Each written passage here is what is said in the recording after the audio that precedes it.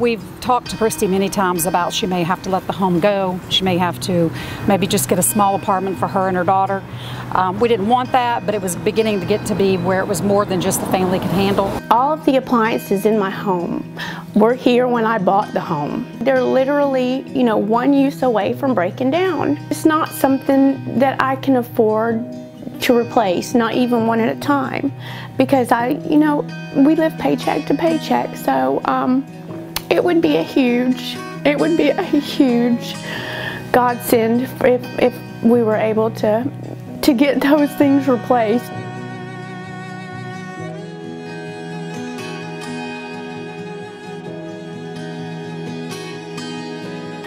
In 2004, I got pregnant with triplets. They were naturally conceived, and it was my first pregnancy. And when they were born, my two sons passed away the first week. And so my daughter, being the smallest, she was 1 pound 6 ounces, she survived. She's been through a lot with everything that's happened in my life. Financially things just got really difficult over the years, and we've just been trying to maintain, trying to keep our head above water, just doing the best that we can. We have a huge support, network with my family. They're always there to help out.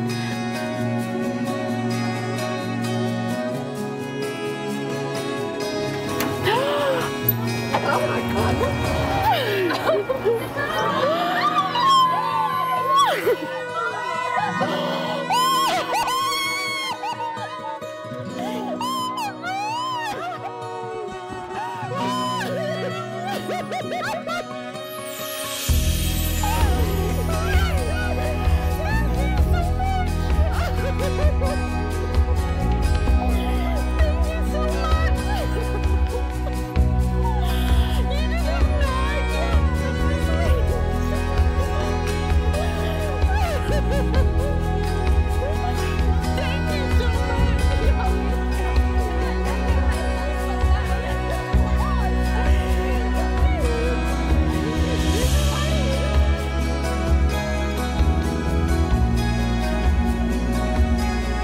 I want to thank my sister Kayla and my cousin Dawn for nominating us.